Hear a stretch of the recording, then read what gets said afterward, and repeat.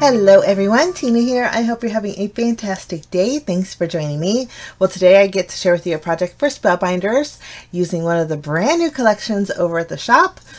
This one here is by Becca Feeken and it is called the 3D Holiday Vignette Collection. Lots to this collection, and I'll list the entire collection down below in case you want to see everything. But I'm going to use two products today. What I'm starting off with is called the Grand Christmas Lattice Arch vignette, and it is beautiful.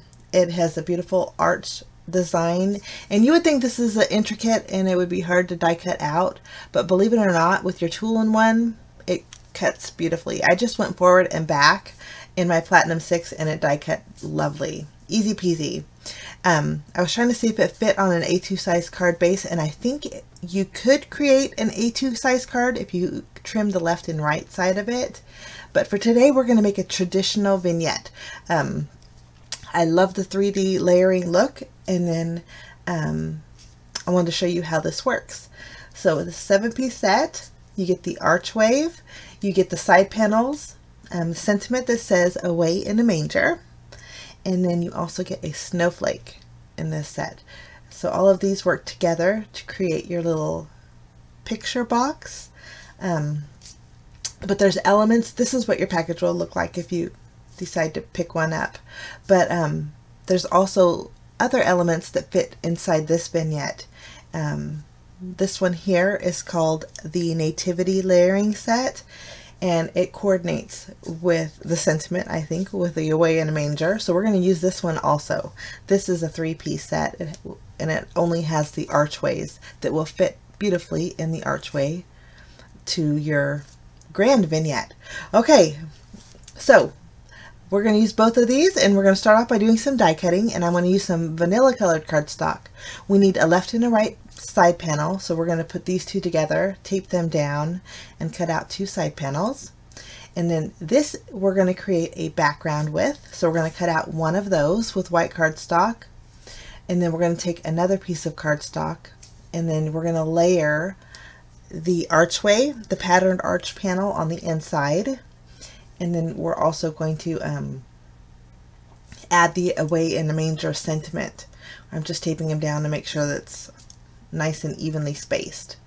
We're not going to use the outline die for this one, but we'll just line this in the center and then die cut out all of our elements. And like I said, you would think this would be hard to die cut out, especially after you see what it looks like. My goodness, isn't it gorgeous? I just love that. I think it's so pretty and intricate. And I used my tool-in-one just to roll over the back, and all the pieces came out beautifully. Now, when you do die cut it out, you want to make sure that your little tabs are on the bottom of your vignette.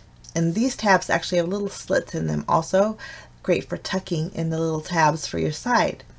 The side panels here have 4 slits on the top and bottom, and those little tabs will fit right into it. There is score lines. I'm just using my bone folder to reinforce those scored lines on the left and right of each of my side panels. This is so easy to do, guys, and it's just so neat when you finish. Okay, I'm going to die cut out a few more pieces. We need 6 pieces total, 4 for the inside of our vignette, and then 1 for the top and then 1 for the bottom. For this one, I'm layering them both together, and then I'm going to bring in the Nativity layering set. We're going to add a little nativity scene in the center and then run that through, and then we're going to do the same thing, but not with the nativity. We're going to add the star in the center. So these are die cut, and all the pieces are punched out beautifully, and you wouldn't believe my floor right now. Kind of looks like a confetti mess, but I just love the way this looks. It's so worth it. Okay, so far we have 4 pieces, and then we're going to color these. You could leave them white for a beautiful, elegant effect, but I thought we'd bring in some Distress Oxide inks and give our panels a little bit of color. And I do want some dimension on my 3D vignette, although it does have a lot. I'm going to take the Away in the Manger and die cut it out with white cardstock, and then this time I'm going to use the outline frame, and then I'm also going to take a piece of silver cardstock This one is the Sparkle Trio Specialty Pack from Fun Stamper's Journey, and it's like a matte silver. I'm going to do the same exact thing with the silver piece here. I'm just going to put that in the corner and use my scissors and trim this off. So we're going to have two of the same sentiments that say away in the manger, but these are cut out with the archway. Okay, we're just going to remove our die and pop out all the little pieces, and again, it's so easy to do. For this one, I don't even think I had to use my tool in one. Now my idea is to layer the silver matte behind my white one, but I am going to color in the white one first before we do any layering.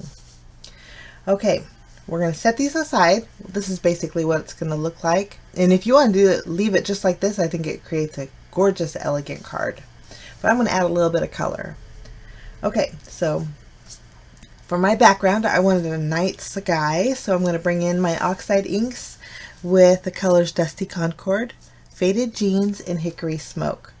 I'm going to start off with my Dusty Concord, go over the top portion, and you know it's the top because those two little tabs are towards the bottom. I'm just using my blending brush and doing a little bit of shading. Now really all I had to do was the center portion of this, because that's basically all you're going to see. But I went ahead and did the whole entire background. Next I'm going to add in a little bit of the Dusty Concord, well actually that's the Faded Jeans over the top, and then on the bottom portion I added my Hickory Smoke. Now I'm going to add some sparkle using my Sparkle Shimmer Spritz, and you add this to your oxide inks and it creates a lovely sparkly background. I want to tilt it up here in just a bit so you can see the sparkle, and I just think it looks gorgeous. I didn't want to oversaturate my paper, so I'm just dabbing off the excess. But isn't that sparkle gorgeous? So that's my one layer. That's going to end up being my very back layer. Here's my star layer. Now I just wanted to color in the star, but I wanted a little bit of the archway to be colored in too. So I was thinking, how can we do this? And so I'm taking the arch, the solid arch die here, and some white cardstock. I'm going to just place it in the middle and die cut this out. I'm going to create my own kind of stencil for my vignette. I'm going to layer it over the top of my star, and I'm just going to tape it down with some post-it tape. And then for my star panel, I'm going to be using fossilized amber. And again, I'm just going to use my blending tool and go over this. And then this one here will be one of the inside layers. And I think it's just gorgeous, the detail that's in here. I'm going to do the same thing. I'm going to use my Sparkle Shimmer Spritz and spray some sparkle on here. And then I'm just going to remove my handmade mask here, and then that one's ready to go. So pretty. Okay, for our next one, it's our nativity scene, and I'm going to just do a little bit of shading with my Hickory Smoke as if they're silhouettes. So I'm going to use my mask, kind of align it up here, and then tape it down. And again, using my blending brush and my Hickory Smoke ink, I'm just going to shade in my background. And then I'm going to go ahead and do the same thing. I'm going to add my Sparkle Shimmer Spritz over the top of this when I'm done too.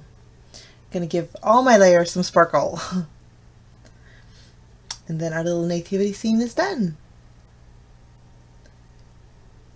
Now for my last one, the one we die cut out with the one that says away in the manger, we're not going to color that in. I'm actually going to take the frame that we created and color this in. And I'm going to start off by using my Faded Jeans. And then I'm just using my mini blending tool. I'm going to use my blending brush and then go around the edges here. Now this was really blue compared to my background, and for me I needed it to be a little bit more like my background. So I'm going to bring in Dusty Concord and just kind of add a little purple shading to that blue. And I love the way this turns out. I think it's so pretty. I didn't color in my little holly leaves. For that, I'm going to use one of my little blending detail brushes and some peeled paint. And we're just going to color that in.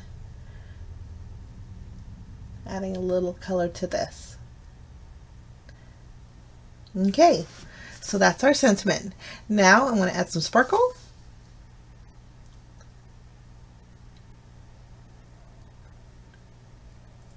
And then we're just going to clean up our mess a little bit.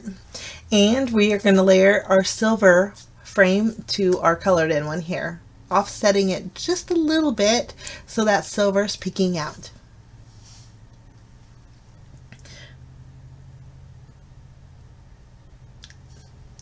Okay, after we have this done, I'm going to add a thin strip of foam tape behind here. I'm going to add a little dimension. I gotta have a card with foam tape. That's just me. And then this is going to go over our background vignette piece here.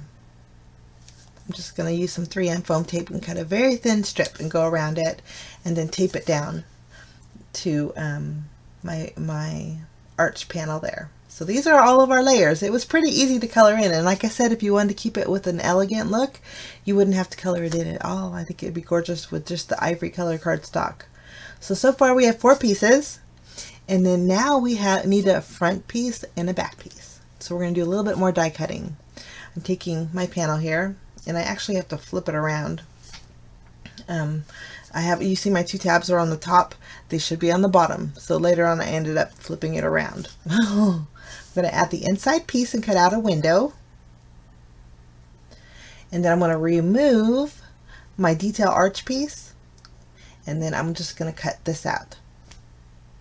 Okay, and then I'm going to do the same exact with my next piece of cardstock, but just using the arched panel. So we have these 2 pieces here. Okay, now we have 6 pieces in total, and then I think I'm going to use my distressed panel here as my very back panel, and then this one will be the first panel that we put it into the notches on our side pieces.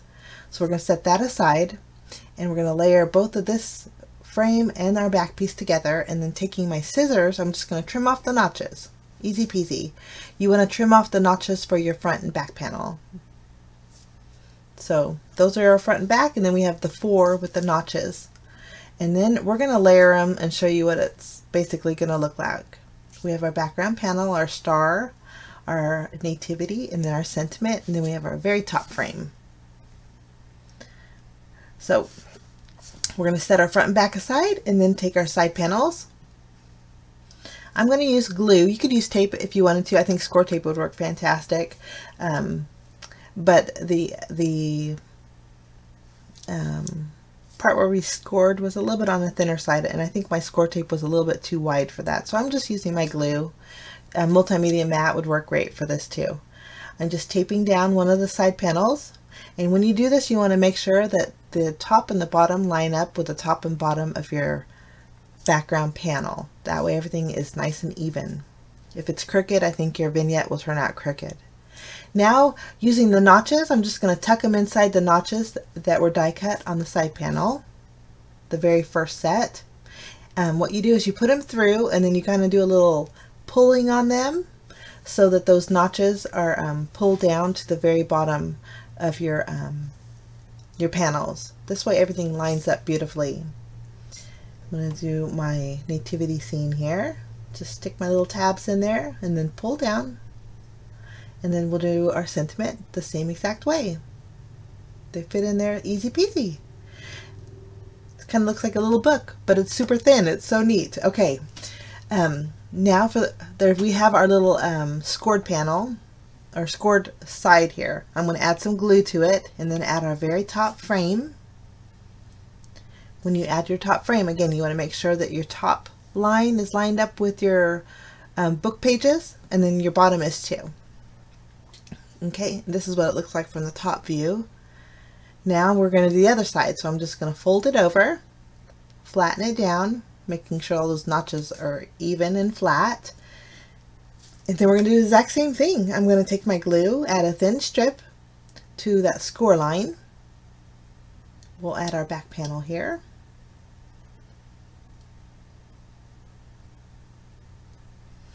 I'm just waiting for that glue to dry. And then we're going to do our next layer. Just tuck those tabs in there and pull down, and then repeat the process.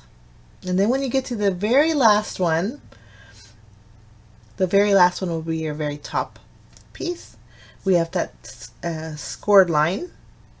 Just going to flatten it a little bit. I'm going to add a little bit of glue. You can see my little notches there. And then this one, all you have to do is fold it over and it should line up to that score line beautifully. Easy peasy.